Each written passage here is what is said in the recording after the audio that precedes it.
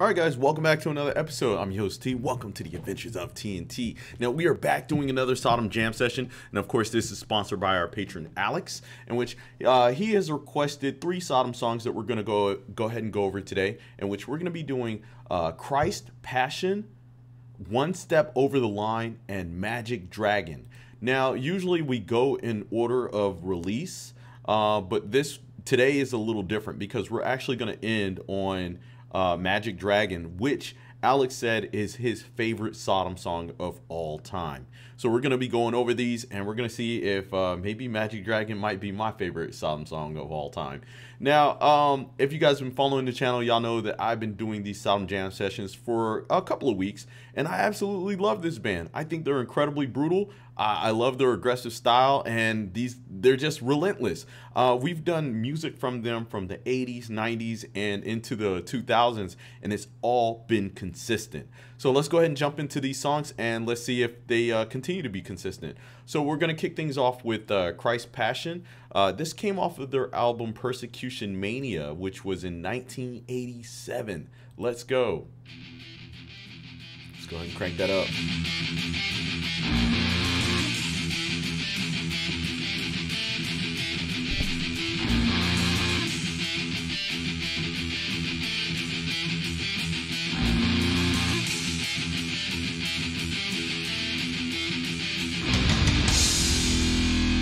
That little Iron Maiden intro.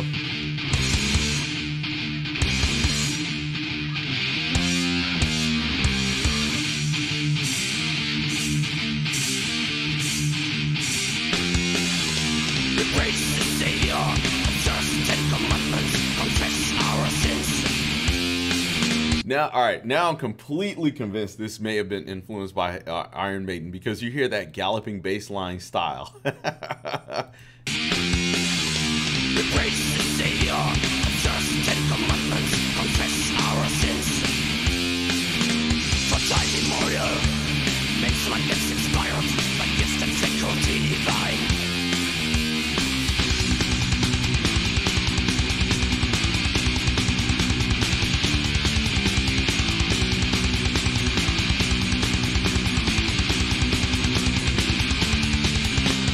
Blind superstition, religious liberty, mitigate our sorrows. Living in a world of tricks, don't fear the true image of God.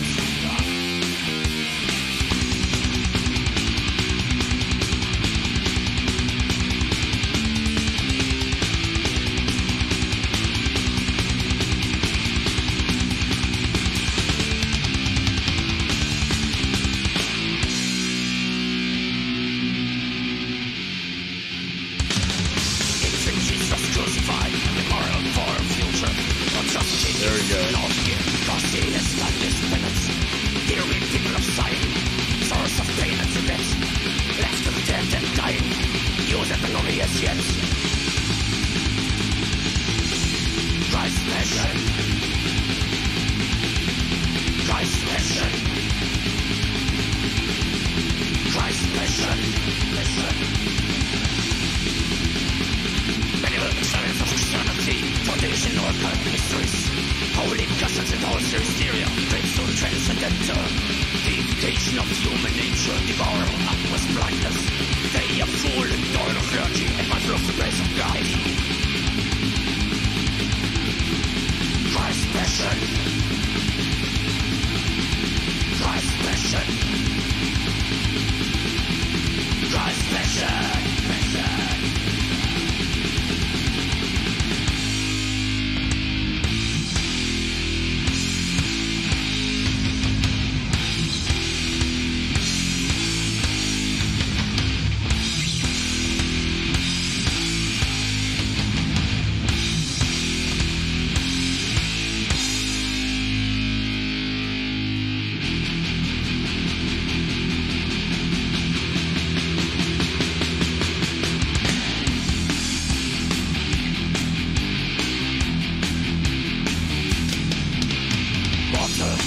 way of life, rapture of the earth. Lift up your heads in the day of his wrath.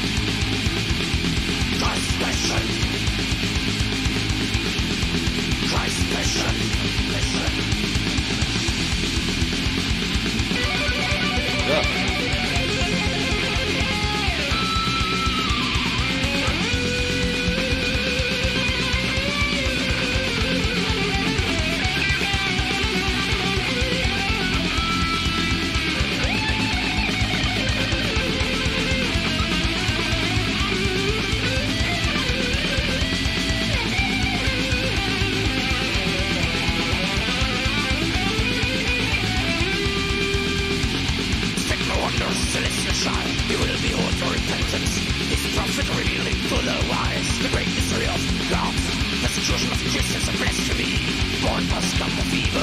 Almighty Father knows no source for revenge, Christ Savior on all set steady. Christ's passion. Christ's passion. Christ's passion.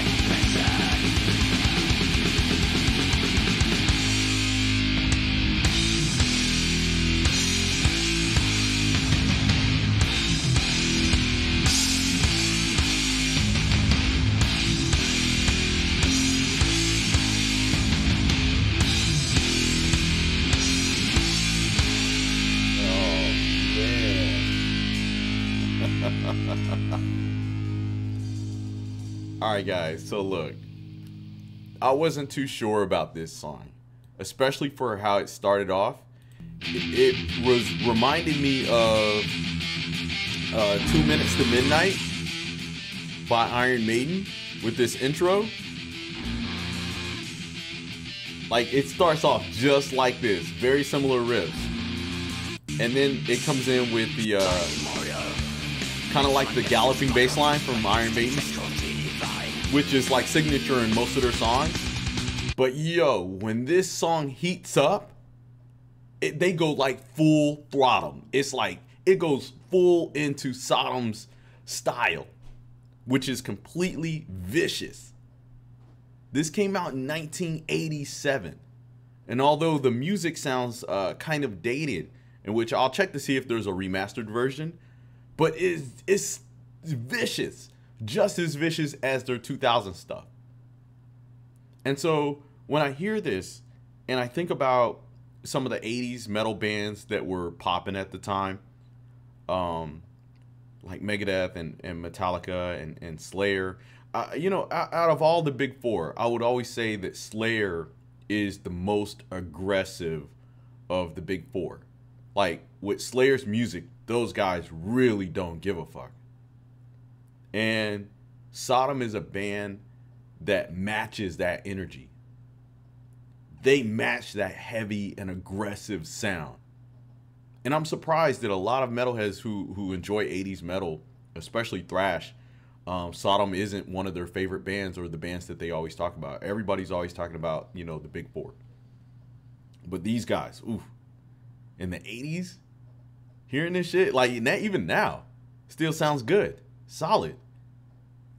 Has all those traits and qualities that everybody loves about fast-paced, aggressive metal.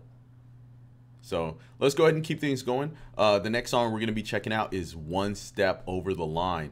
This is off of Tapping Vein, in which, let me see, I believe this one, because we did a Tapping Vein track last week. Let's see, that was released in '92. So here it is, 5 years later. All right, let's see what they got. Here we go. And look at this fucking album art. This album art matches their style. Fucking jack dude with a fucking big giant ass gun, wires and shit coming into him, pumping him up with metal. Let's go.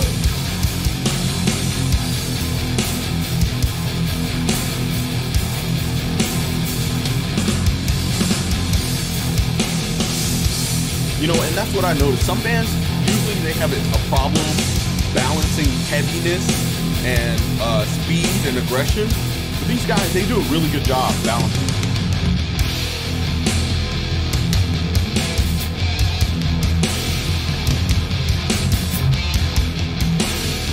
Because it's like at any time they can just start ripping shit apart.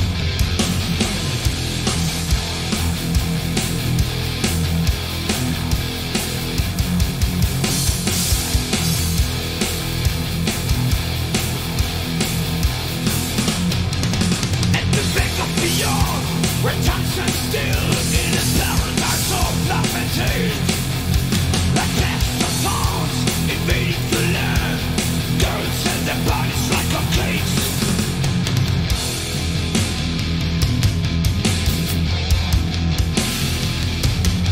Like cupcakes.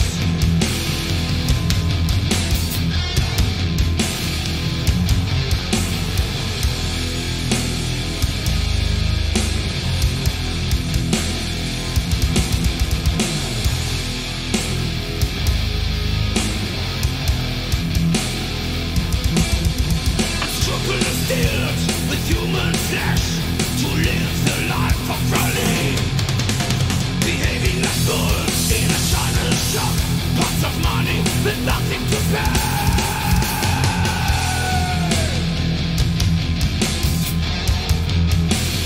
Nothing to pay.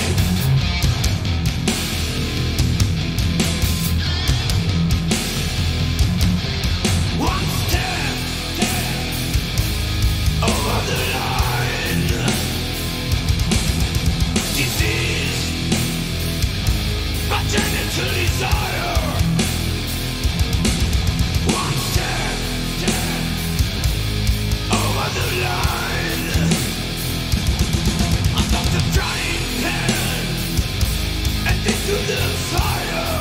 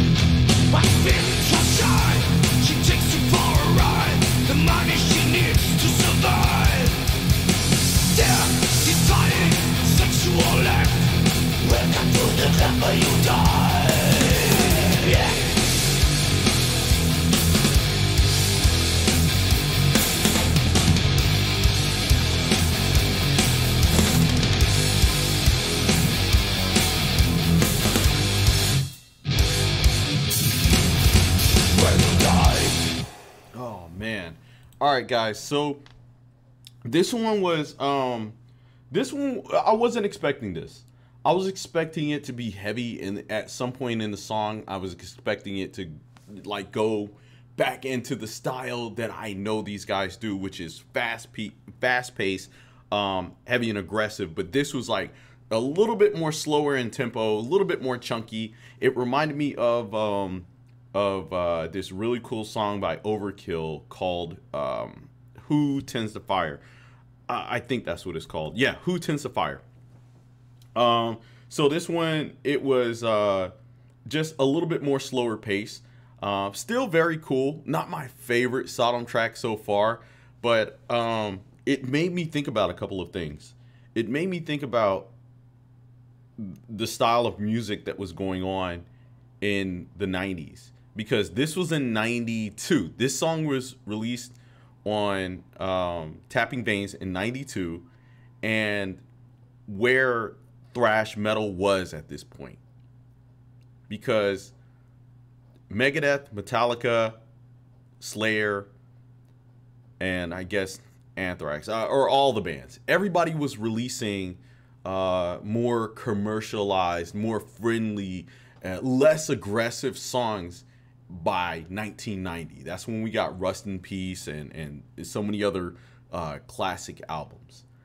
But with this band, because you know that they are just absolutely relentless with their sound, I guess the style of this is as close as we're gonna get with Sodom being, I guess, a little bit more commercial or friendly.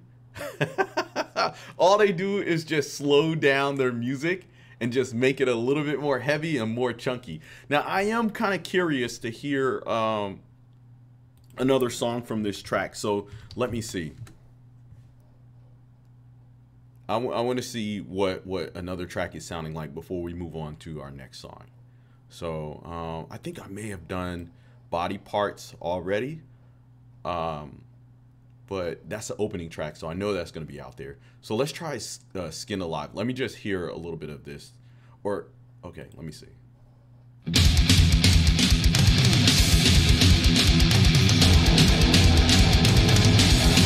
Oh, god damn. All right, well, I guess, you know what? I guess One Step Over the Line, that was like the only heavy, chunky song on there. Because from what I can hear from Skin Alive, it was like, yo, they didn't give a, these guys didn't give a fuck what the era was saying. Oh, man.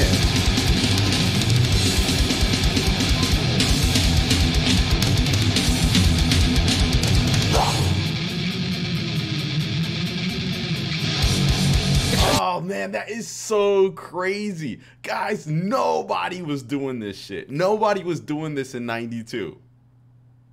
Oh man, that is wild.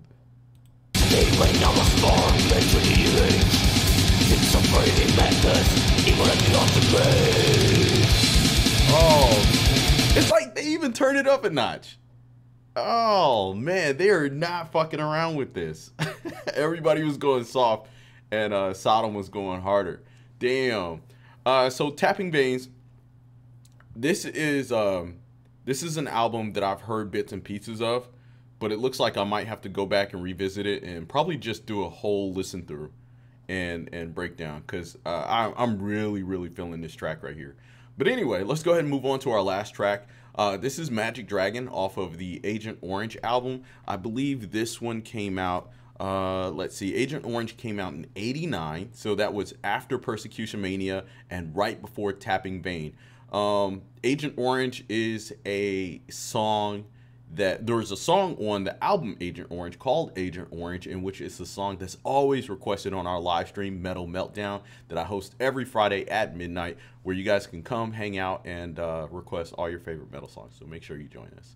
But yeah, so I have heard a couple of tracks on this album, but let's go ahead and jump into Magic Dragon, in which our patron Alex, he says that this is his absolute favorite Sodom song. So let's go ahead and check it out.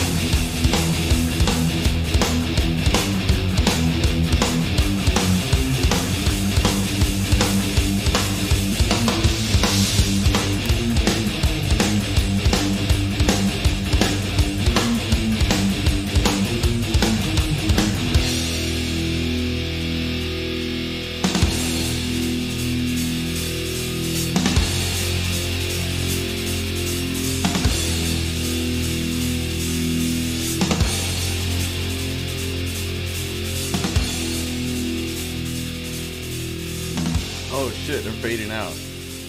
Damn. Oh man. I think it could have ran another 5 minutes. I could have jammed out to that. So, alright.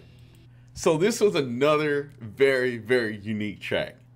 And one of the most interesting thing about this track is the black metal elements. Like, you feel the black metal energy all up in this track.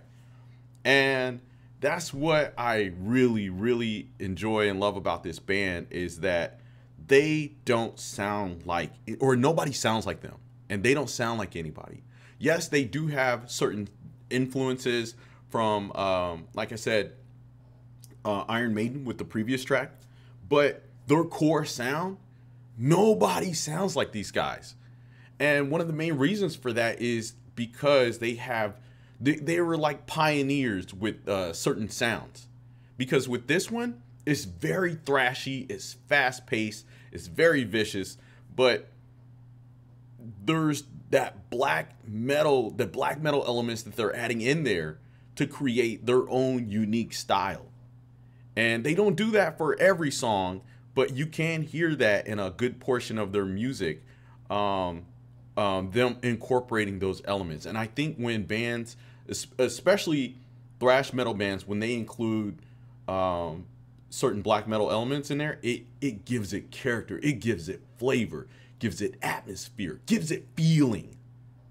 Because I know some of you guys listen to this stuff, and some of the music out there, man, that shit feels so fucking empty and soulless.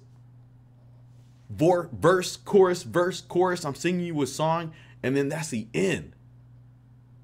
But with these guys, they're really giving you a lot. They're putting a lot of heart and soul in their music. And you can tell from the elements they're adding in there, because nobody is doing that shit. This came out in '87. This style of metal was still, I would say, risky, because people wanted to be on top and they didn't want to take a chance adding elements that people wouldn't like. But that's why I really love 80s metal, because a lot of these bands were hungry. A lot of these bands were hungry to make it to the top. They were competitive. They had some of the best metal bands out there, and everyone was competitive, trying to beat the big four out. And I would say with SODOM, these guys, from what I've heard so far, because we've listened to 80s, 90s, and 2000 SODOM, it's been consistently good all the way through. These guys have stayed hungry, and that usually comes from being in the shadow. Like, they've been in the shadow of the big four. People want to say, oh, they're in the top 3 or something. I believe when I first started doing metal reactions, people would always say that it was always Testament, Creator, and SODOM were like the next under the big four. Or, you know, SODOM was always up there with, I can't remember the other death metal band, or thrash metal band. I can't remember what the name was. But people have always had SODOM up there, but they've never put them like at the top. But the music that I've heard, they've gone harder. These guys are fucking harder than Metallica. A lot of their songs are more aggressive and harder than Megadeth. So yeah, I think they do deserve their spot. But I don't think that a lot of people really have been exposed to them. Because while metalheads were complaining that music was going soft in the 90s, and that all the thrash metal bands were getting commercial or becoming commercial or doing new metal and stuff, these guys weren't. They were going hard. Even into the 2000s. Shit. So I do want to continue my SODOM journey. I'm probably going to start doing some music from the early 2000s to really see if they changed it up once metalcore and some of the other styles of metal music start coming out. Because yeah, I'm curious. I want to see where these guys are going. But as always, go ahead and smash that like button. Leave your thoughts down below in the comment section. If you lived through this era, I want to know your thoughts. What was going on? What were metalheads saying about this album when it came out? What were they saying about SODOM? Let me know in the comment section. As always, like this video, subscribe to the channel. I'll see you guys next time. Peace.